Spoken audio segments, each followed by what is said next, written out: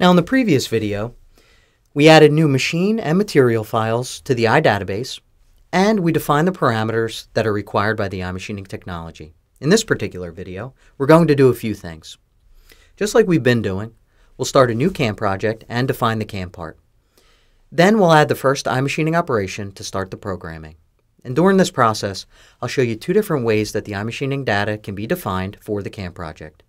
And finally, we'll define the rough and finish machining of the outside contour using the iRough and iFinish technology types in iMachining.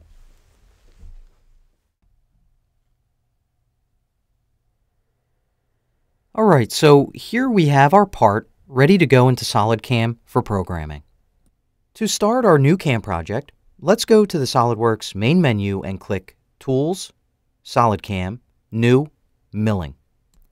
When the new milling part dialog box opens, we can review how and where our CAM part will be created.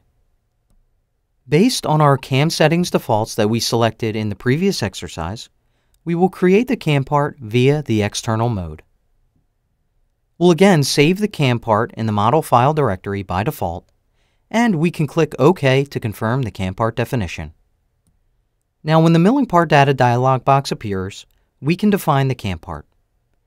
We'll want to keep our default controller selection in order to post G-code for a 3-axis Haas-SS. Moving down to the next section, let's define the coordinate system or home position for all our iMachining operations. To start the coordinate system definition, go ahead and click the Define button. Using the default selections, click on either the top face of the stock model or target model in the SolidWorks graphics area. This will position the coordinate system on the model with the z-axis perpendicular to the picked face. In the Pick section, let's now enable the Pick Origin option and pick the back left corner of the stock model. We can click OK to confirm our coordinate system positioning, and we can click OK again to accept the default machining levels. Our coordinate system, Mach 1, Position 1, is created, and now we can confirm its definition by clicking OK. Next up, we have to define our stock and target models. In the Stock and Target Model section, first click the Stock button to start the stock model definition.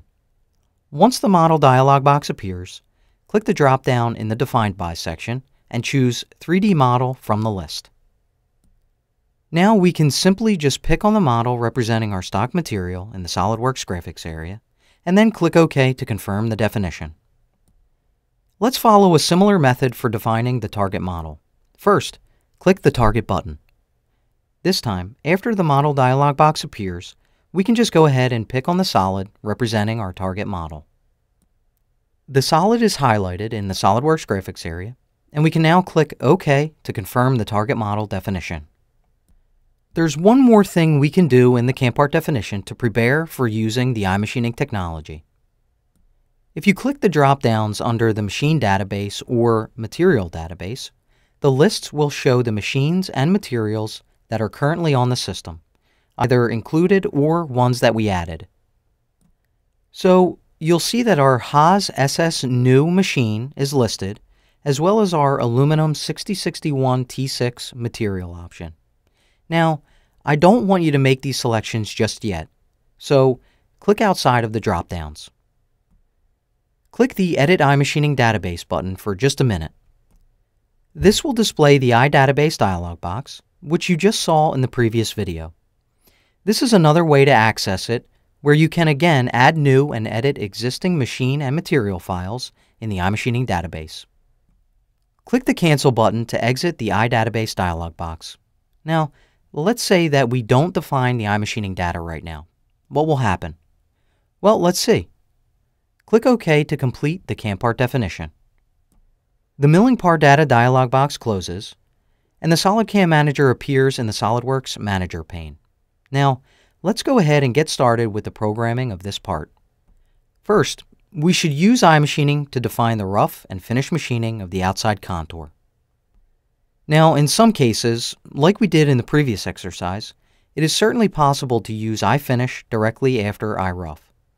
This again happens to be one of those instances where we can do that.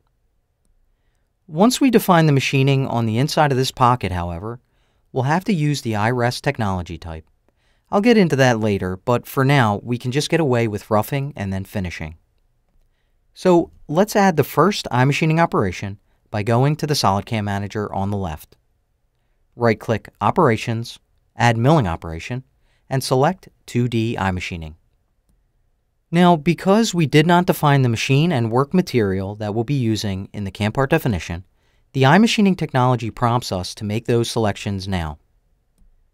These selections are required in order for the technology wizard to output the optimal cutting conditions. First, we must define the machine. So choose Haas SS New from the list and then click Next. Now, we have to define the material.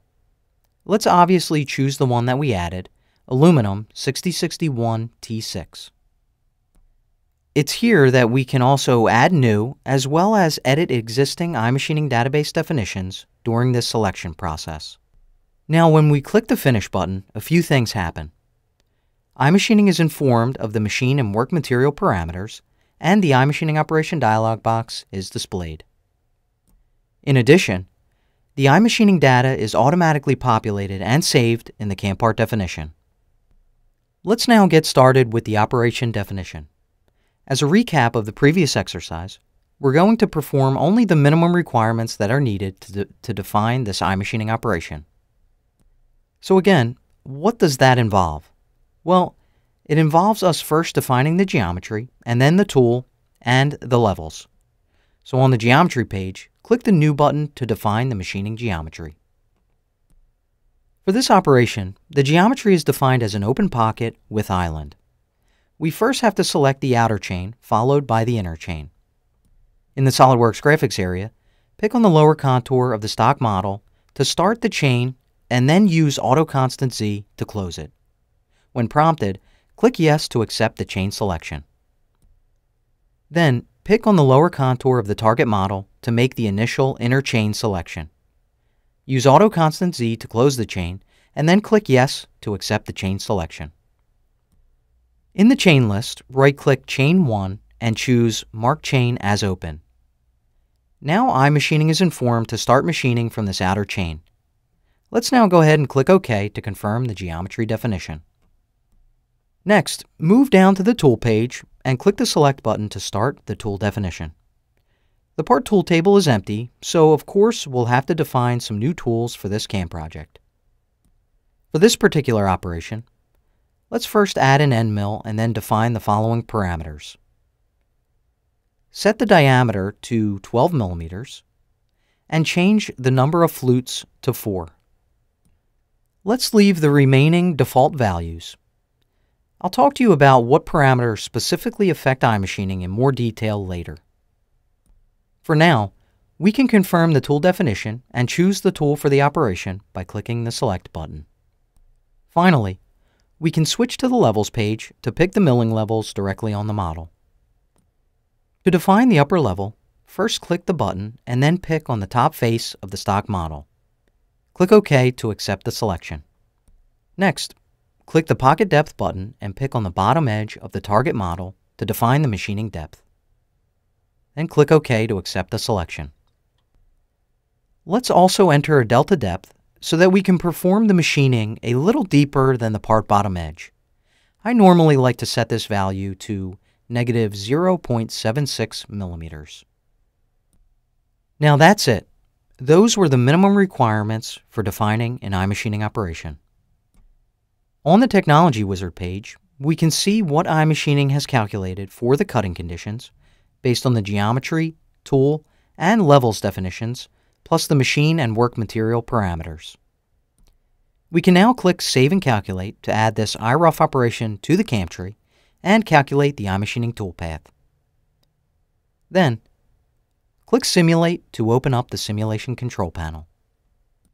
We'll use the default HostCAD mode along with some of the same options that we used in the previous exercise, including the Show Trail and Show Tool 3D options. I'll disable Solid Verification. By clicking Play, we should see the tool perform the machining of the entire outside contour with an allowance of 0.24 millimeters left on the walls, which is the default offset value for an iRough operation.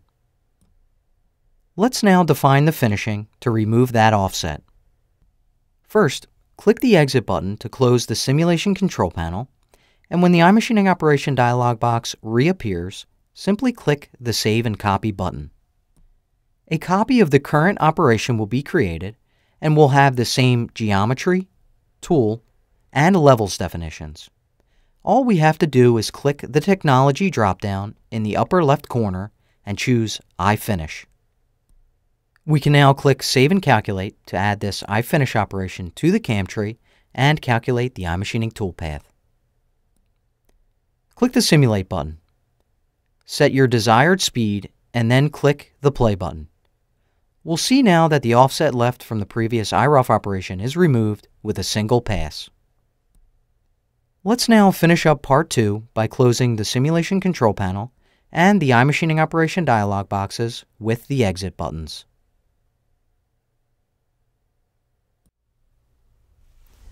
That quickly and that easily, we not only started a new CAM project and defined the CAMPart, but we also just defined the rough and finished machining of the outside contour using the iMachining technology. In the next video, we'll start an iMachining operation definition to machine out the majority material inside this pocket. We'll make the geometry, tool, and levels definitions just like we've been doing. This time, however, when we reach the Technology Wizard page, I'll explain what it does and how it can be used a little bit more in depth. You won't want to miss it.